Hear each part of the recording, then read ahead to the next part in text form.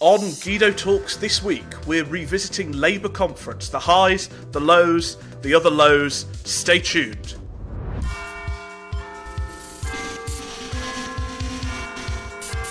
Hello and welcome to Guido Talks. I'm Christian Calgie and I'm joined by Guido Talks founder Paul Staines. We've also got two new faces to introduce, reporters Adam Cherry and Sabrina Miller. It is great to be here with you today. It's very good. Yeah, I mean, it's an odd one for me because, as I'm sure we'll get into shortly, this isn't I am not an entirely new face to the Guido scene. I have been editing this podcast and I did edit for several months, so it's a bit odd to be on the other end of the camera, but looking forward to it. Very, very happy to be here. So I think what the viewers want to know is why the rest of us are in situ and you appear to be coming from your bedroom, Adam. Yes, so I have spent the last 5 days at Labour conference. It was very, very enjoyable, but with great regret, I have come home with a mild bout of the thing called the coronavirus. So unfortunately, I am reporting from my bedroom in my COVID-secure bunker for the next 10 days. These are the things we do for the love of getting a scoop. Here we are. I mean, it's interesting, isn't it? Because the Labour Party have been at the forefront of trying to keep a lot of COVID restrictions on our lives. They've constantly been complaining about Tory MPs in the House of Commons not wearing face masks. And yet one of the first things you observed at the start of Labour conference was there weren't any masks. The party gave up on asking for COVID passports on the door because of, and I quote, the weather. And you know, all the MPs were there singing and doing karaoke in crowded rooms, you know, for 3 days straight. So I suppose it was maybe to be expected. Possibly, yeah. I mean, I'm not suggesting they should be enforcing social distancing or any of those measures at this point. Pretty much everybody is double vaxxed, and those that aren't interested in doing so. So we shouldn't worry about that. It's just the hypocrisy of it was quite alarming. As soon as I arrived, the whole conference venue was covered in these hands, face, space posters, although nothing mentioning ventilation. But anyway, posters everywhere, all over the main conference hall itself, right above the massive podium. And with the exception of maybe Ed Miliband once, I didn't see any Labour politician, Labour MP, certainly no one in the shadow cabinet wearing a face mask. And we were packed like sardines for the entire event, as I'm sure we'll mention later on when I went to see Comrade Burko. We actually got forced out of the room because they hadn't put the chairs out for him. They presumably forgot he was coming. So we were packed in this tiny little corridor, shoulder to shoulder, for a very long time. So, I mean, I shouldn't be surprised that I'm reporting from the COVID bunker at this point. But yeah, you're right. They also abandoned COVID passports 2 days into a 5-day conference. So they clearly didn't care that much. Well, you will be sorely missed from Tory conference, which of course kicks off, I suppose, late on Saturday evening, Sunday morning. But I expect the mood at Tory conference to be slightly less fraught and tense than what Labour went into Brighton experiencing, because of course the conference started with this ridiculous row about whether they should reform the way the leader is elected. Presumably Starmer is already thinking about the next leadership election, which is not a sign of great confidence in his own ability to stay on as leader, perhaps. And this really was the mood going in. So what was it like on the ground, Adam?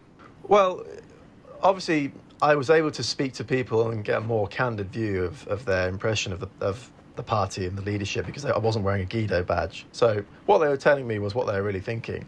And it wasn't a happy family. Yeah, it felt like, it does feel like there was a sort of Labour civil war brewing, at least for the first couple of days. The serious cranks and the usual suspects were thankfully outside because they were at the alternative conference, The World Transformed. But even within the conference hall, no one seemed particularly happy to be there. It wasn't this sort of jubilant return to normality. There wasn't this impression that they weren't glad to see Keir in his first performance as leader. It was very hostile and and not necessarily unpleasant, but not enjoyable. And of course, that then fed through to the sort of half-hearted heckling. Obviously, the Kinnock days and even the Corbyn days saw better heckling during a leader's speech, as far as I was concerned. But it was still fairly entertaining, wasn't it? I imagine to see in real time what the cameras weren't necessarily able to pan around and pick up in terms of interruptions and sign waving and all the other stuff we saw.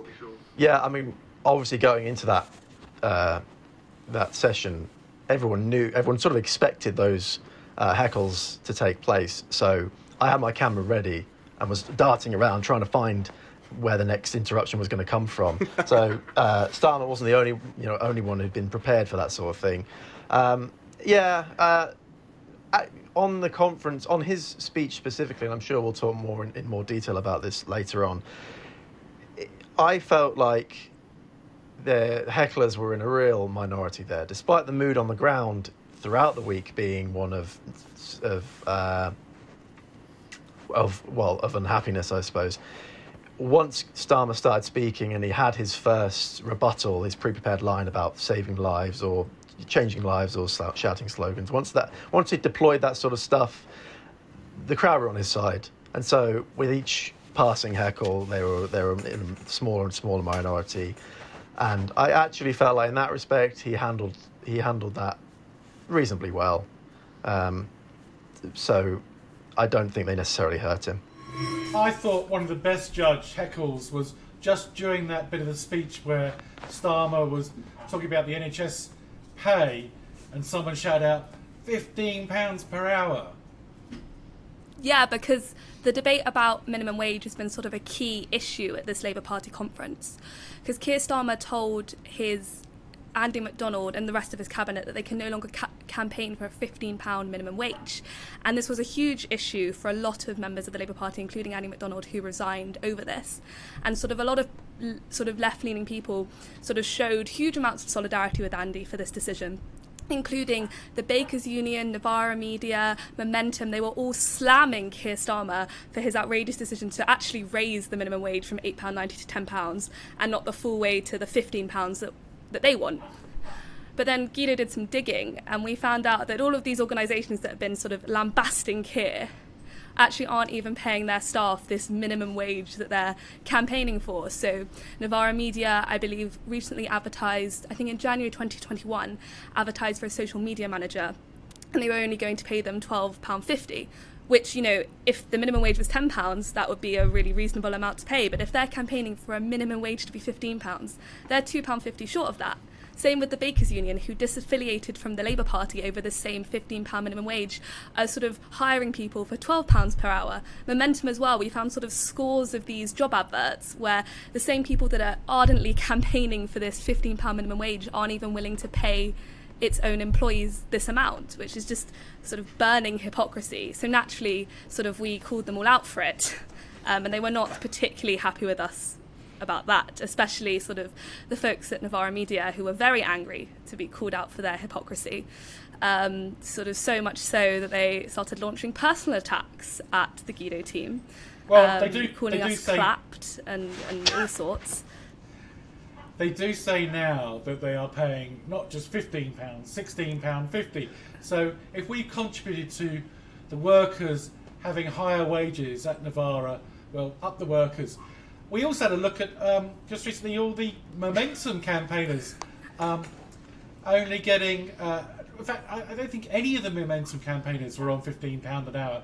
Only the senior management were, the boss class, so to speak. So I hope the Momentum campaigners get the £15 an hour they're campaigning for as well. And of course, Keir Starmer had to go on Beth Rigby and explain why he'd allowed his shadow employment minister to resign over a £15 minimum wage policy, when Keir Starmer himself has spent the last 3 or 4 years as an MP joining McDonald's workers at the picket line, who themselves are demanding a £15 minimum wage.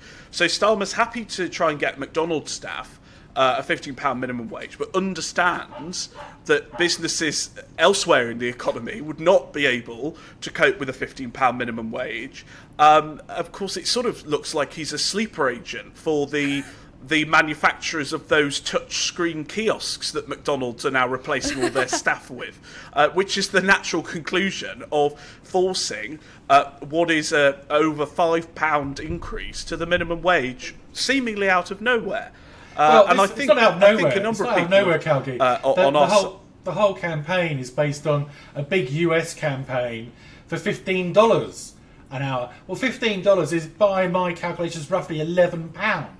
Which doesn't sound half as crazy as £15, which is more than most of the country gets, even if they're experienced. Never mind a starting entry job at McDonald's on £15. Another point on this topic. Last week, we also revealed that the stewards at Labour conference, many of whom I encountered on my travels last week, were themselves being paid. Was it £9? Someone fact check me. Was it £9? It was £9. £9.75. Right. So. Jeremy, I think, as you pointed out today on GB News, Christian, I think Keir is happier for his own staff to be paid below £10, yet is campaigning for McDonald's workers to be on 15. So the people who are keeping him safe are worth less than the people who are working at fast food counters, right? So, and it's a bit of a kick in the teeth, isn't it, to have to sort of oversee these conference hall debates on minimum wage being raised to £15 when you yourself are not even being paid the £10 that Keir Starmer thinks you should be paid. Yeah, £15 an hour works out to over £31,000 a year. If you think that should be the national living, or the minimum wage, not even the national living wage, who knows what that should be, the minimum wage, then we're going to come in trouble some Labour quickly. MPs who deserve to be on £15 an hour, rather than what they're currently on, certainly. Away from the turgid debates, the resignations, the quittings, and the all-round ruthless nature of a Labour conference, there were some happier moments, and when I say happier, of course, I mean completely sloshed, and Adam was on hand to go and participate in some of those more entertaining evening sessions. Adam, what did you get up to? What did you see? Okay, right. So I've tried to. I think I've suppressed a lot of this. So there are a couple of karaoke sessions. There was on the final night. There was I'm sure everyone's heard about this already. There was the Daily Mirror's karaoke night, which is. Who knows where I pulled my... Well, that wasn't... You didn't actually perform, did you, Adam? You can't blame your throat on a rendition of presumably an Oasis song would be your go-to repertoire. That would be my thing. In fact, Angie did sing a spot of Oasis, which I was very happy about. So there was that, there was the karaoke. There was Labour list karaoke a couple of nights before, although there weren't many MPs who showed up to that one. They were saving up for the big night on the Tuesday. Novara Media and The World Transformed had their alternative conference, as usual, down about a 15-minute walk outside of the conference centre. A lot of fun to be had there. I went along to the final speech, which is sort of like their Avengers Assemble for all the great and good from the far left. So you had Corbyn, you had McDonnell, Zara Sultana, Bergen, you name it, they were there. From that, I would say they were very interested in calling Keir Starmer Keith. They were very interested in talking about how unfairly treated by the media they were. Didn't mention Boris Johnson much. Didn't mention trying to actually win a general election and enact any of these policies. It was all about ideological purity. Actually, it was, and I'm not the first person to say this, it was sort of Trumpian in the way that they were presenting it. It was very hostile, very insular. It was surprisingly... of course, one of the speeches at this Fringe event went down really well with our audience, and it was by Richard Bergen, of all people, who actually did quite an entertaining, gag-worthy parody of Neil Kinnock's infamous 1985 speech, where he was talking about how the far left had taken over Liverpool Council and was running it into the ground. And I think we can see a clip of that now. So we saw how we started this conference. We started it with the two words on the lips of all my constituents in the pubs and clubs and in the living rooms and in the parks, and those two words that my constituents say to me most often are electoral college. What a joke. What a joke. But what a sick joke when you see what the Tories are doing, and that's the best we can come up with. The truth is, the Tories, the way they've handled this pandemic, have got blood on their hands.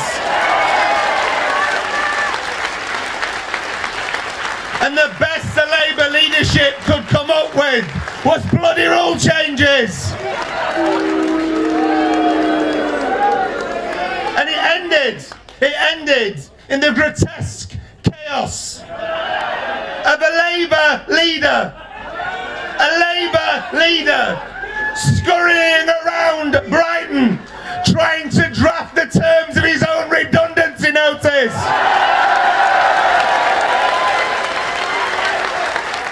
Well, that's all we've got time for this week. If you're new to the show, remember you can subscribe to catch all future episodes, and we're available on all good podcasting platforms. If you're just listening to the audio, you can check out our Beautiful Faces version of the show on YouTube and subscribe there. We're going to leave you now with a particular highlight of Labour Conference, and that is Angela Rayner's cover of the Grease Megamix. See you soon. You are the one